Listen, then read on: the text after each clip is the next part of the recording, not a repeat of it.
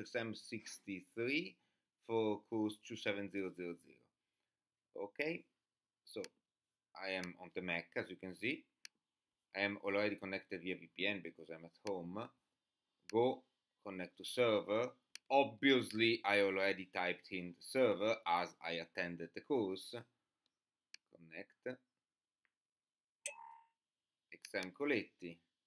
Find here a long list of names. Coletti Paolo. Take all the files. Actually, I don't need to take nothing.hccdb because I am planning to use VMware to open it. Oh, but I don't even need to take banks. Let's try to work here. So I try to work online. Let's hope the network connection doesn't go down. So I double click on banks. So in sheet list, well, wasn't a good idea to work online, eh? Not very fast. Come on. Okay, let's make it larger so you can see better. In sheet list, fill column n with return value of that row divided by the sum of all returns of all the banks in that year. Ooh, this is a little challenging. Equal return of that row, which is in C2,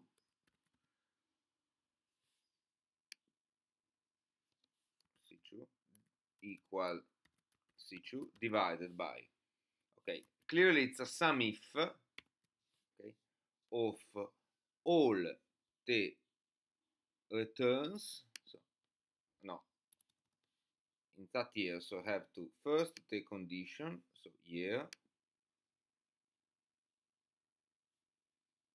BB, okay, semicolon.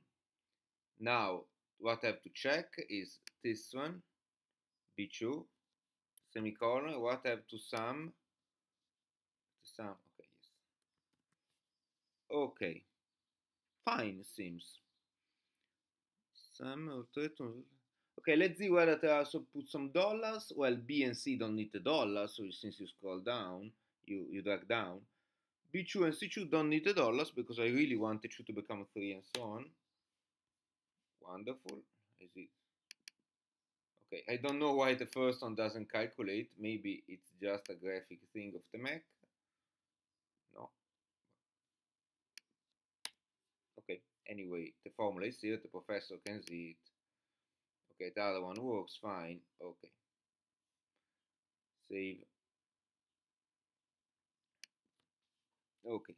When return column C is larger than index column J, fill column O with blah blah blah if funding. Oh, it is a double if. Let's make it larger. Equal if. So when return C2 is larger than index, so J2, in this case I have to fill column O with something if founding is larger than asset. So again another if founding G2 is larger than assets D2. In this case, profitable and trusted. Okay. Oh, profitable is funding is not larger than assets. So profitable.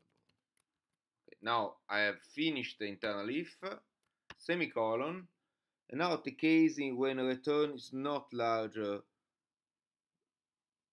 than index, write a dash. So, a dash. Okay. Click. This is really annoying, this graphical issue here. Okay,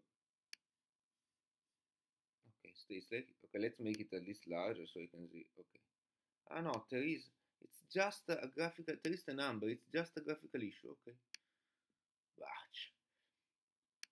Okay, let's check this one, whether it's correct or not. A double check is always a good idea.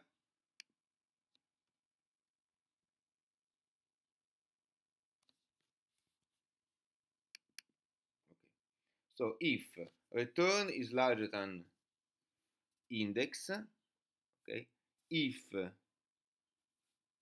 G is larger than D, okay, profitable and trusted. Profitable when G is not larger than D. Okay, fine. Otherwise a dash, yes, seems fine. Save after all this effort. Fill column P with anticyclic when return is positive and index is negative, or when return is negative and index is positive. Fill it with cyclic otherwise. Ooh, equal if. Well, this is clearly a combination of and or. There are several ways to do it. You can do also with several if you want to get crazy. So return.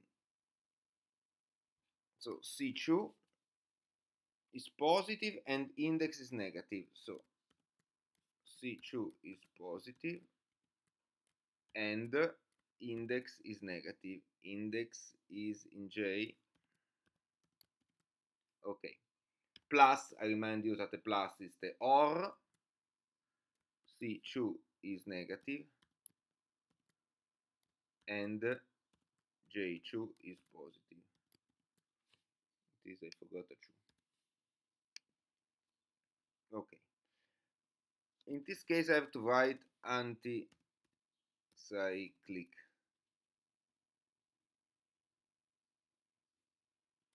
Otherwise, cyclic. Okay. In theory, you need a parenthesis around here and another parenthesis around here. Okay. Well, but since the plus, I'm sure that it will do the multiplication before the plus, so it will do the and before the or. Well, but if you don't trust your math knowledge, you better put a parenthesis here and another one here, which, however, are not necessary. Open. Here, index is negative and return also negative. No, return positive and index negative. Right, anticyclic. Fine. Save after all this effort. In a new sheet, insert a bubble chart with return column C on horizontal axis.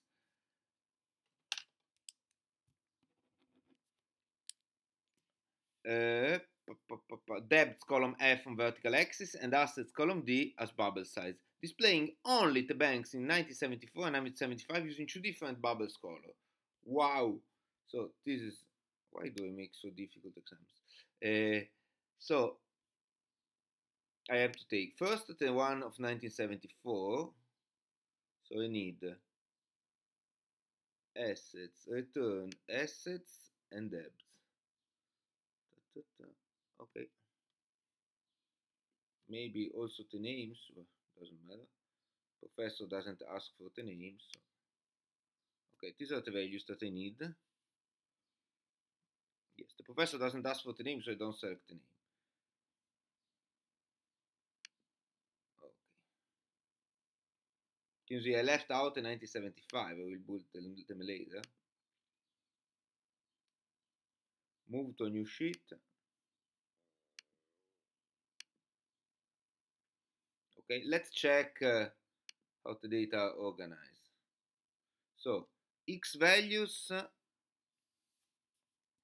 are the ones on C, and that's fine. Y values are the one on D, and that's wrong.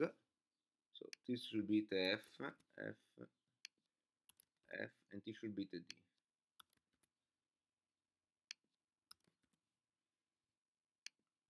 Okay. Now I have to insert the other ones, so select data.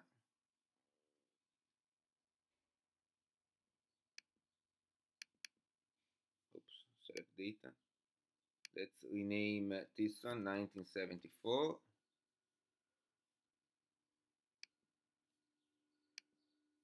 Okay, let's insert the 1975, name 1975, X values. The X values are the return, so column C.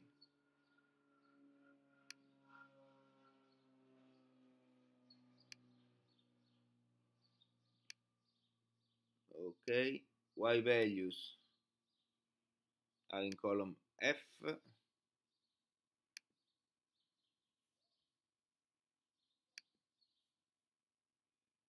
So 1975.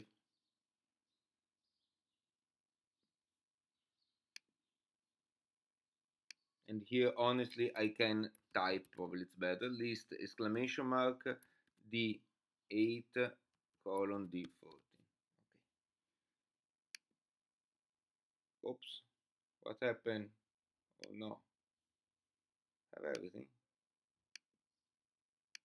Yes, I have everything, should be fine. Save. Probably still displaying. Okay. In a new sheet, well, I would like now to have my computer back. Using the data from sheet list to build a pivot table to display the average return by type and year. Insert. Pivot table. The average return, so return should be here. Field setting.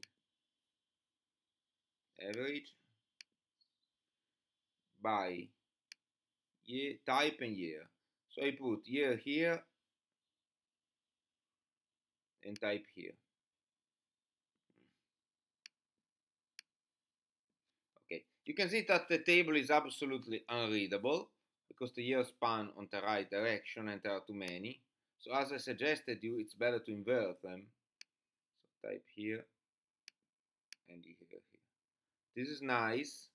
Another opportunity could be to do it like this. This is also fine, but this is nice. Save. In a new sheet, draw the graph of function fxx there between 0.5 and 40. That's a new sheet. X. May I type x? Fx. Make it larger otherwise. Okay.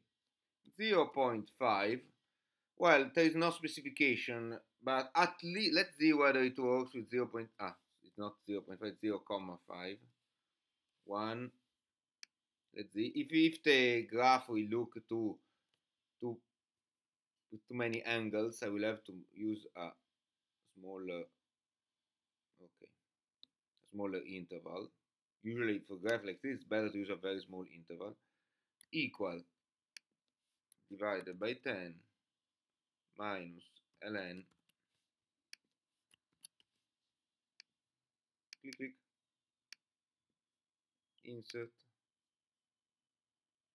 Not this one, this one. But yes, it's fine.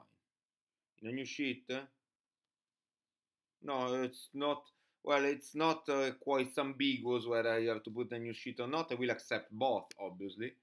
Anyway, I will just to be sure I move it here. You know, professors sometimes are crazy.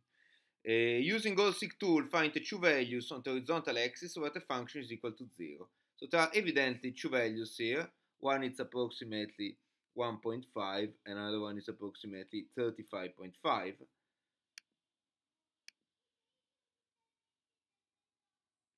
And now let's see how to find these two values. Well, I just copied this formula here. Copy. Paste. Here I find 0, 1.5. Okay.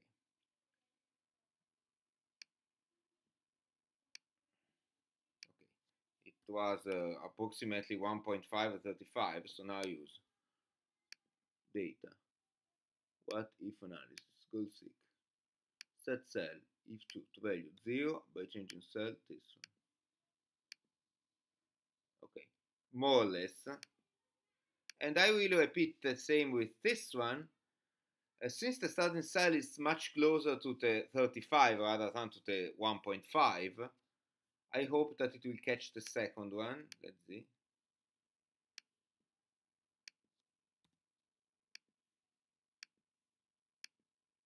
Yeah, so you can see it coded both. Okay,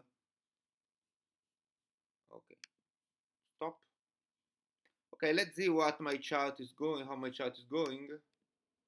Very bad. However, the procedure I did was correct. Oh, no, it's not the same chart. But it completely.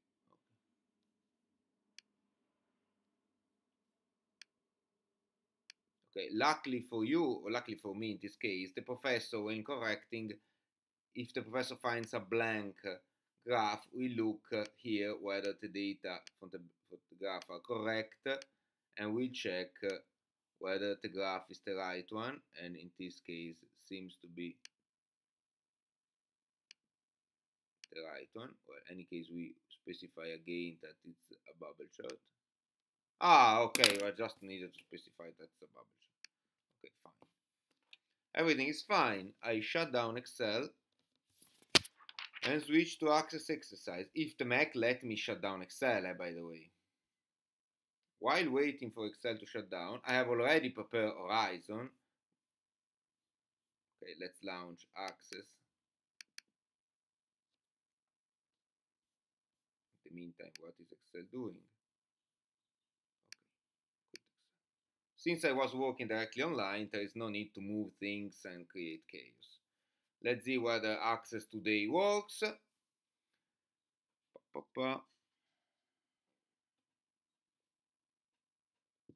Come on.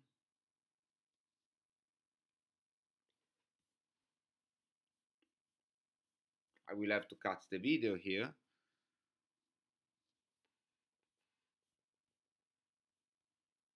Maybe because I'm on VPN. Disconnect.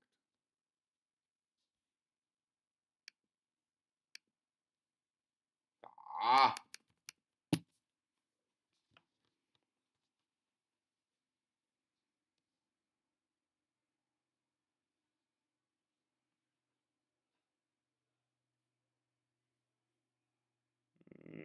I will have to cut the video.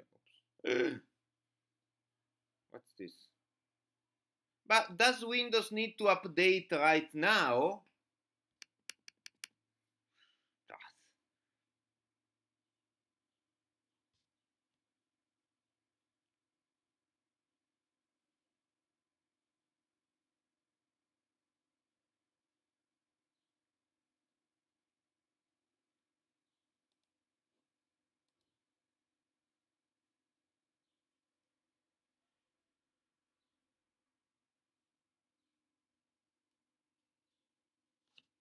Okay, disconnected.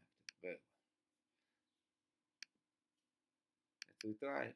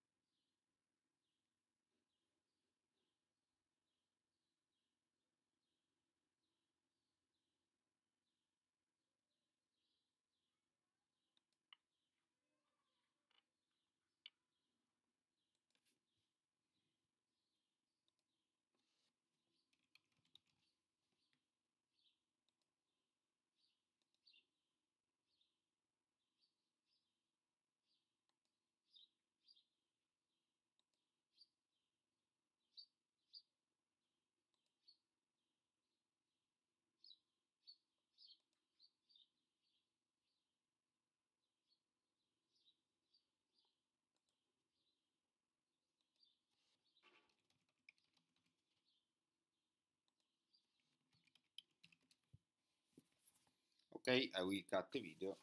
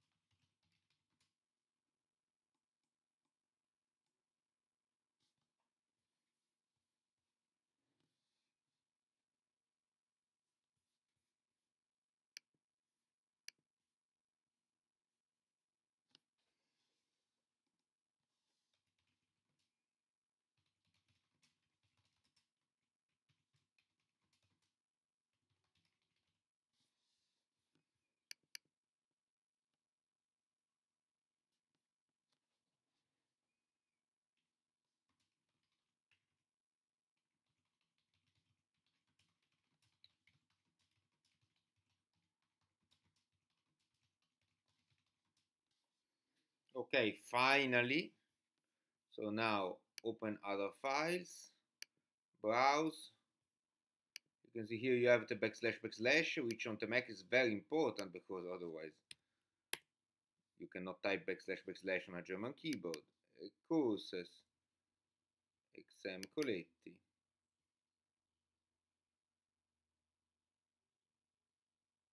Coletti Paolo. Oh, finally the file. Open, enable content. No, doesn't matter. Okay, let me see what we have to do. Create query want at least all the suppliers from 2 countries chosen by the users. So create query design suppliers.